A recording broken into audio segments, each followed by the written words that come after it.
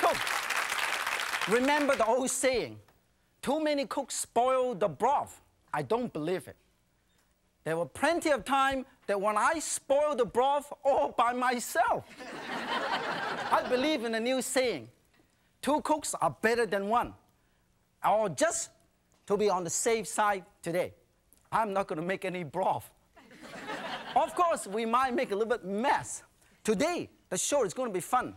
And I want everybody here have fun. I want you at home to have fun. So make sure you stay there for the next 30 minutes. Now, first of all, I want to show you how to do a dish. I think this is a wonderful dish. This dish, I call it big stuffed mushroom.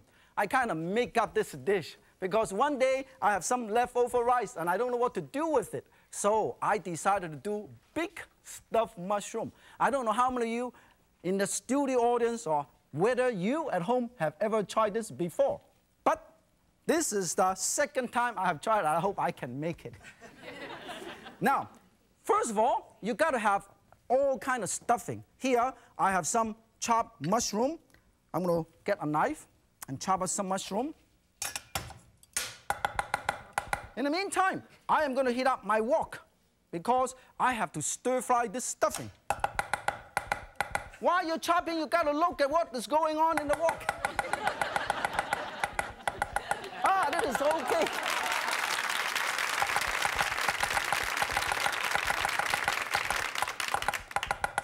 Now, this is also great exercise. If you need more exercise, all you have to do is you only need 1 mushroom. All you have to do is just keep going. It depends on how long, depends on how many calories you want to burn up. You can do it all day. Then you have what you call finely minced mushroom, otherwise a costly chopped mushroom.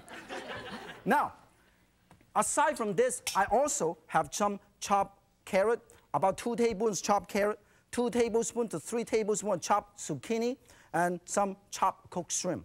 And also 1 stalk of green onion, also chopped. Now, this is very easy to do. First of all, when the wok is hot enough, let's turn it up high. Put a tiny bit of oil, not much, exactly half a teaspoon up to 1.5 teaspoons up to 2 teaspoons. See, very flexible.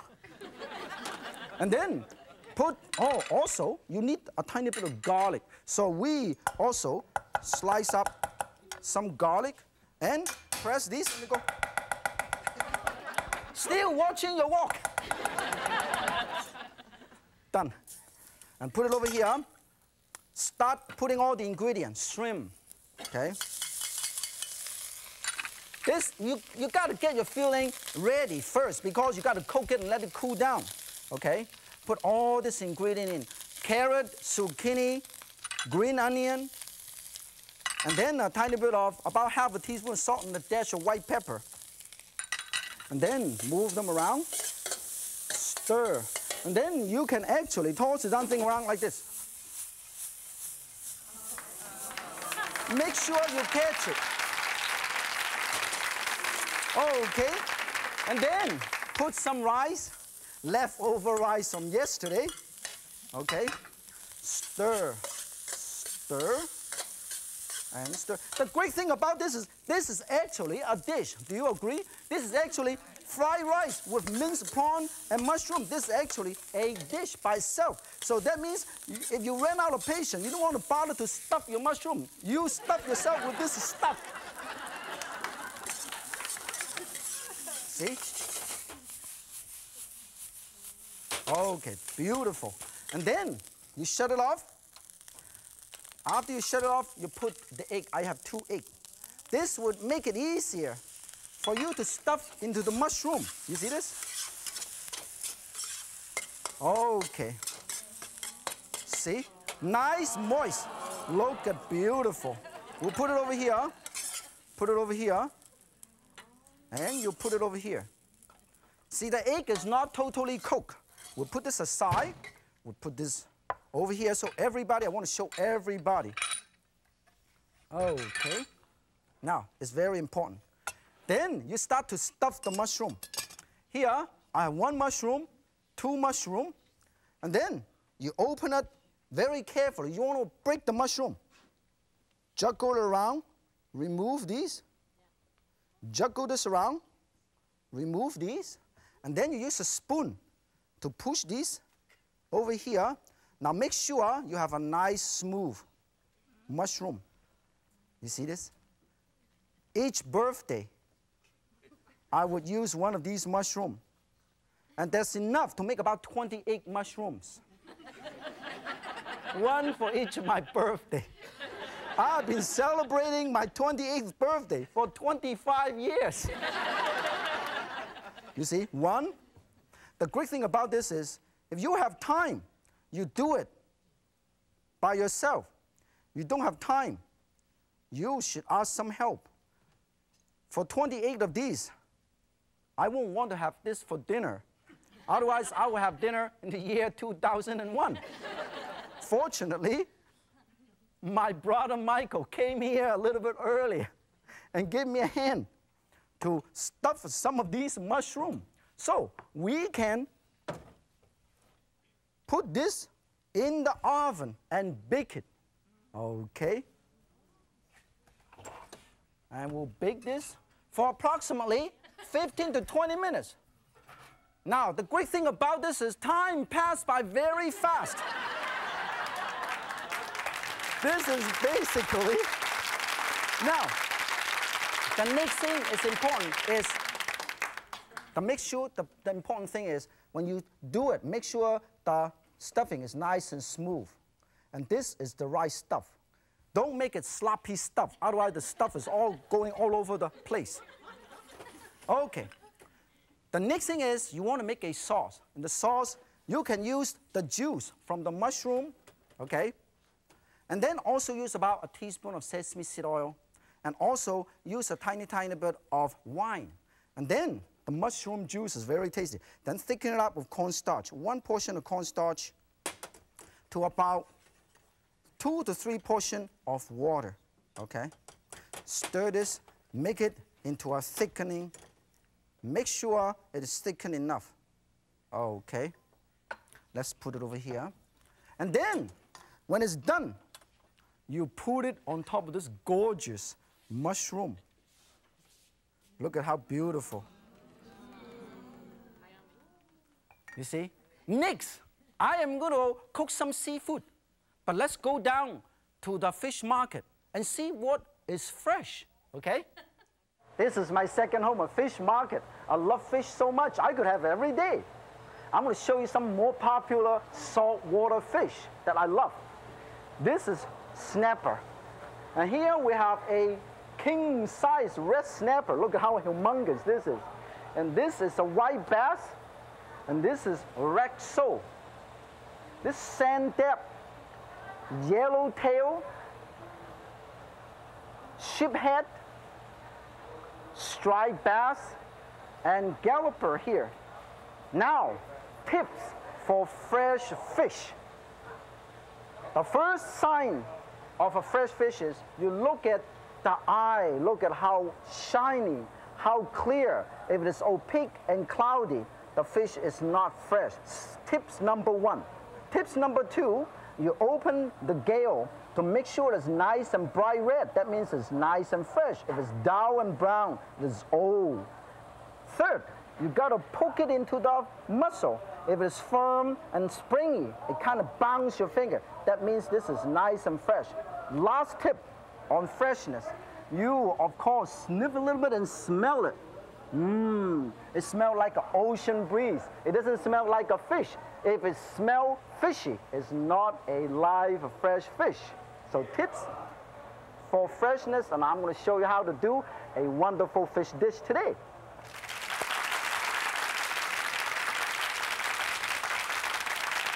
I was going to bring that beautiful, giant, king-size red snapper back to the studio, but I left the darn thing in the taxi.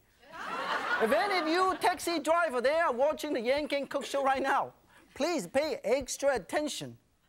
If it doesn't smell like fresh ocean breeze in your cab, please give me a call right away.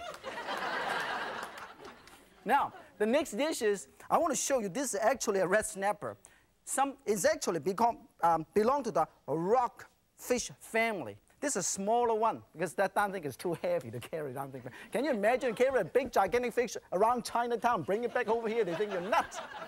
Now, basically, I cut it into about 3/4 inch to 1 inch thick, like a stick. Then I marinate it with about 2 tablespoons of soy sauce, 1 tablespoon of dark soy sauce, and also 1 tablespoon of Chinese rice wine or dry sherry, and also 1 tablespoon of fresh lemon juice, and also a tiny, tiny bit of 5-spice powder. And I'm ready because I'm heating up this heavy-duty skillet. I'm going to brush a tiny bit of sesame seed oil over here. Sesame seed oil. Instead of using butter, I use sesame seed oil. Okay, Chinese stuff. And then here, I have some wonderful spices. Blackened salt. Here is a mixture of 2 teaspoons of black pepper and about 1½ teaspoon of chili powder, hot stuff. And also 1 teaspoon toast Sichuan peppercorn. Also 3/4 teaspoon of 5-spice powder, and also a tiny bit of salt and a tiny bit of cornstarch. Now this is so hot, the fish is getting very excited. In order to calm it down, you should put this in you should put this fish in the fridge for a little while. The idea of doing this allows the seasoning to really penetrate to the whole thing, okay? Then you blacken this like this with a tiny, tiny bit of oil, not much. So I cut down on the calorie. So I use oil instead of butter. I blacken it like this. Look at this. Very, very hot. Very hot. Now, the important thing is when you are doing this, make sure to turn on your exhaust fan. Otherwise, you are blacken more than the fish. You're going to blacken your eye, your kitchen, your whole house. So make sure you turn on the exhaust fan. Can you see the smoke? Come. And then, look at how fast you can actually do it. Because this is very, very heavy. It's heavy metal. I can't even lift the damn thing. Can you how heavy the damn thing is? Turn this upside down. Can you see how nice and black? Can you see that? You can actually see this right away. You do it about 2.5 to 3 minutes on each side. Can you see that? Beautiful. Very easy to do it. Then, after it's ready, you can roll this out. Of course, you can roll this out. This is raw fish. Roll this raw fish out. It is what you call, it is only rock and roll, but I like it.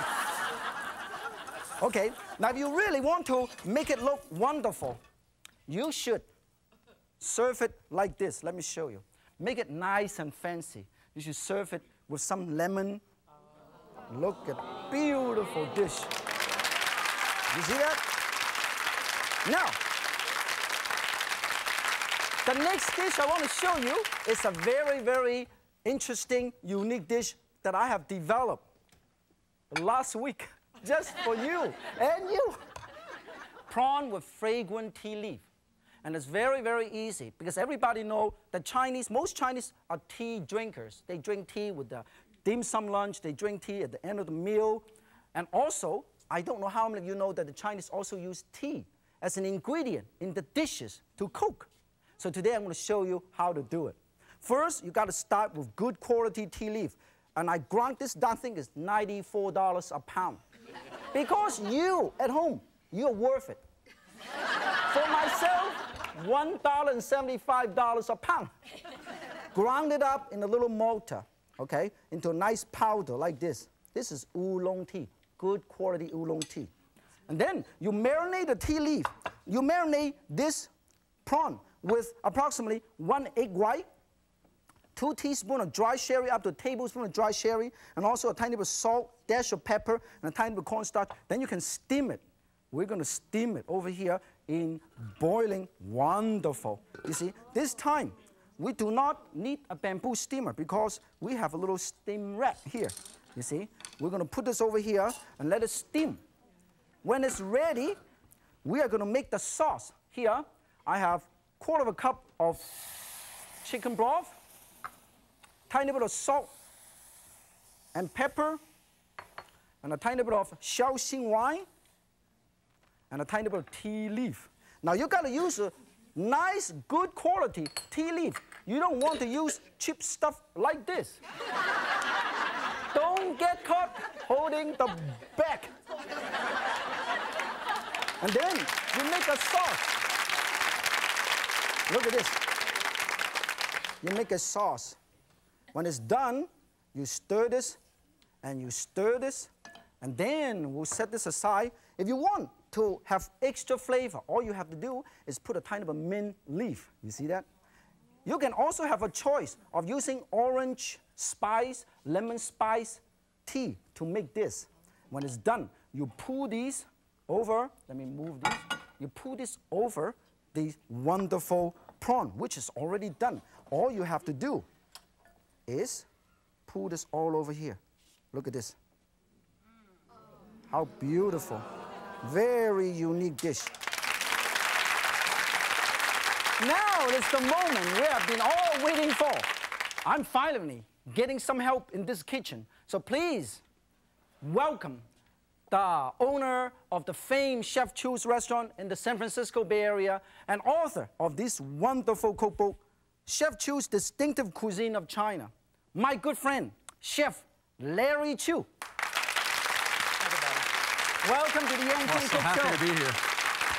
So Larry, we have known each other for hundreds and hundreds of years. And I know that you were born in Sichuan. I know that this particular dish you're going to show us is one of the most popular, the 4-star dish in your restaurant. What is it? Can you tell us? Well, actually, it's a Sichuan style of tangerine beef. What we have here, of course, we need a preserved tangerine. Of course, you don't have a preserved tangerine, you can use dry tangerine, is fine. First, though, we have to soak in the warm water, so let them reconstitute so we can, the flavor will release and will start. And then, of course, we need a beef, flank steak, which is you're good at it. It's making me nervous already. By watching your show all the time, we get kind of, every time look this flavor. So first of all, we're going to cut this up. We're going to marinate this, right. And then we're going to make a sauce. This is a very unique dish. So you're going to do it. I am going to help my good friend Larry to do it. Should I cut this up for you while you're getting ready for the... Well, you're good at it. I watched you did it before. No, I'm just helping you. I'm not, not because I'm good, because I'm helping you. All right. Let's leave the argument. Diagonally. While I'm cutting this up, why don't you tell everybody what we're going to need for the marinade? Okay, the purpose of a marinated is trying to tenderize the meat, give the flavor to the meat. What we need is 2 tablespoons soy sauce. And of course, we'll need a little bit of water, 2 tablespoons water, trying to tenderize the meat, give a little more moisture to the beef, and then have a little oil set aside, and a little bit of white pepper. We'll give a flavor to it. And of course, I have a little cornstarch right here. That goes a little later. I am done. That was fast. Please do. Put it over there. Marinate it together, all the flavor penetrate into the beef. Okay, this is the purpose of give a flavor to the beef, and also will tenderize the beef. And this way, we immediately will give a little cornstarch. The purpose of cornstarch is try to give a body to the beef. To give a body to the beef. Shiny glaze, and seal in the juice. That's right. We'll try to keep the juice inside the beef.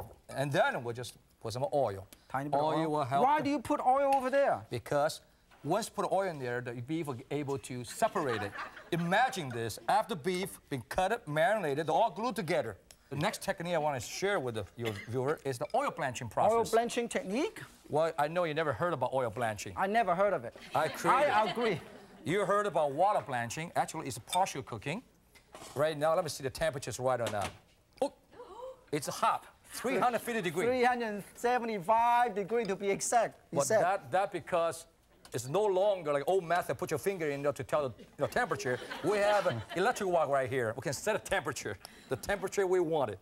Oil blanching, the purpose of it is you're cooking the oil, you're able to separate the oil, you're able to separate the beef, to create a light uniform outside, to keep the juice inside. This is a little different than the normal oil blanching process. As you know, Chinese cooking, not just the nice flavor, aroma, also the texture.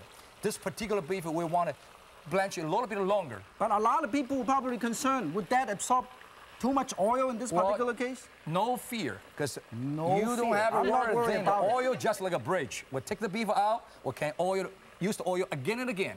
So we didn't waste any oil. What we're trying to do is try to create a texture. So this one, what we want is a little bit, we'll give it another 15 seconds. 15 seconds? Can we cut some... While we're doing that, we're going to cut up some garlic. Let's chop up some garlic. All right. Let's do it all together.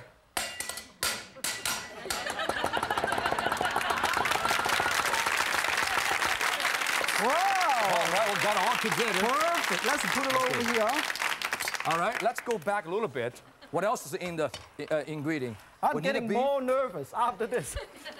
Well, being a professional chef, Set it up. we do this day in, day out. No big deal. This is a very, very popular restaurant technique. You see the beef is all separated. You can tell there's almost a charcoal outside, very much well done inside. Set aside. We want to set aside. In the meantime, I'm heating this up for you too. Thank you. Garlic. Okay, besides we had a main ingredient, which is beef, and then we need a complement ingredient and spices. In this particular item, we do not need a complement ingredient. What we need is the spices. One of the spices, of course, is preserved tangerine peel. If you don't have it, you can make it peel it right here so everybody can see what we're doing. We don't need that much. That's all we need. All we need is that much. It all depends. If you want more, you put a little more. Okay, I keep that for myself. And you need the Sichuan peppercorn. I'm going to keep this for myself, okay? And of course, we need a dry pepper. Dry pepper. A little bit for a few pieces like this. I'm learning. Set aside. From 1, 2, 3, 4. 4 pieces set aside. Okay, now, the first things first, we'll put some oil in the spatula here. Yeah, the great thing about it, you can use the same oil. That's perfect. That's oil again and again. The purpose of oil blanching is just try to separate the beef, try to create the texture we wanted. And the first thing we do, we don't want it too hot this time. What we're trying to do, we'll put some Sichuan peppercorn in there. Sichuan peppercorn is a very aromatic ingredient. It's not hot, isn't it? And also, they had a special effect. If we put too much or if we let them flavor come out too much, not only can smell, what happens is they have a tinkling effect. Tingling effect. For days. Tingling. That's why it makes Sichuan dishes so different. That's okay, now, we have quite a few of the pepper in there. Pepper. We don't want it just hot, spicy hot. We want the aroma from the pepper. Flavor and aroma. Aroma of the pepper. So you don't want it to get too hot. We want to brown it. We don't want to burn. Just brown it, lightly brown it, and this time we'll put it this way in there. As a matter of fact, I think. Where can you find the dry tangerine peel? As a matter of fact, in your backyard. Oh, I'm just kidding. Of course, it's widely available throughout the. I remember when I was a little kid, my mom dried this all the time. I understand that your restaurant serve a lot of Sichuan and Hunan dishes. A lot of people probably do not understand what is the difference between Sichuan and Hunan cuisine. Terrific questions. Sichuan and Hunan, basically, they are similar. They're all hot, but hot in different way. Hunan known for their banquet dishes, the gigantic banquet dishes, and Sichuan is known for home cooking. Home cooking. You see, Sichuan is known for their distinctive spices. When you have 20 different spices blended, mixed together, it will create thousands, hundreds different styles. Well, let's mix some spices, please. Spices. Soy sauce, sugar. Soy sauce, sugar. Soy sauce, sugar. All together. 1 to 2 tablespoons of soy sauce. Mix them all together. This is sugar. Yeah, 1 teaspoon of sugar. They're right here. You see, the beef, the way we want oil blanching is have a little browning process. The beef is a little bit, it's not a tender anymore, but it has a nice chewing, good feeling. Put in there. This is one of the most popular dishes, not only in your restaurant, but all over America. China. Oh. All over China. Well, I like that. All over China, not just all over America. Big, wonderful dish. Most of the people were wondering at this time, how come you put so much broth in there, so much sauce in there? We try to let the beef absorb the flavor. Oh, the reason is because when you're doing the oil blanching, you kind of reduce some of the moisture. Now the beef is kind of reabsorb the sauce. That's a wonderful idea. May I have this in, May please? I? Sure. When the sauce reduces in half. See, 2 cooks is better than 1. Well, the French chef do like this, while Chinese do like this. You can do it anyway. You can do it sideways, front, back, sideways. You can move them around. As you can see, the sauce, they can reduce. Yeah, definitely. When the sauce all absolutely absorbed by the beef, it's time to move. Okay. This look, can you smell in the studio? It's absolutely wonderful. This is beautiful. Talk about the smell. Actually, there's timing involved. Not just what's in there, the timing involved. Timing Larry, is not how high Larry, the heat is. how about a partnership, Larry? You do the cooking, I will do the tasting. Fantastic. Look at this. Look how beautiful. Just absorb in here. Again, you look at the recipe, you know there's a pepper in there. Yeah, you probably noticed that Larry have before we start, Larry have done some garnishing with some nice kumquat and some cucumber. I'll put them all together. Now the dish looks beautiful. Can everybody see how beautiful the dish is? Isn't it beautiful? Now, cooking should be a sharing experience. And you share it in the dining table, and you share it in the kitchen like me and Larry. Thank you. Thank you so much for joining us today on the Yan Can Cook. And special thanks from my good friend, Master Chef Larry Chu, for sharing with us this wonderful dish. Larry, if you can hang around a little bit longer, we have a lot of dirty dishes. So, if Yan can and Larry can, so can you. 再见。再见。